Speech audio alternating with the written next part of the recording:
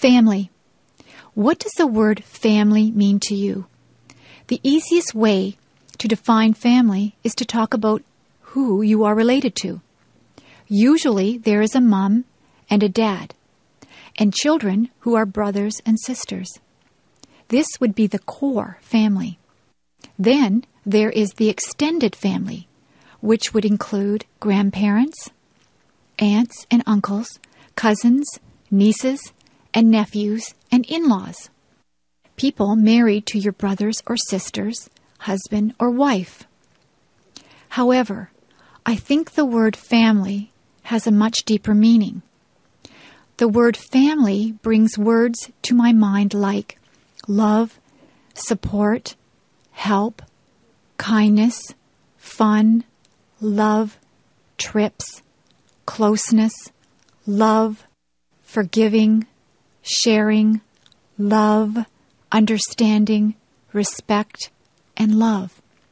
You'll notice one word that is repeated over and over again: love. I believe if a family has real love for one another, they will be able to overcome any problems they may have.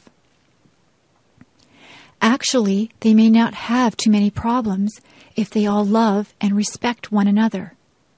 However, there are things that cannot be helped, like death, sickness, or accidents.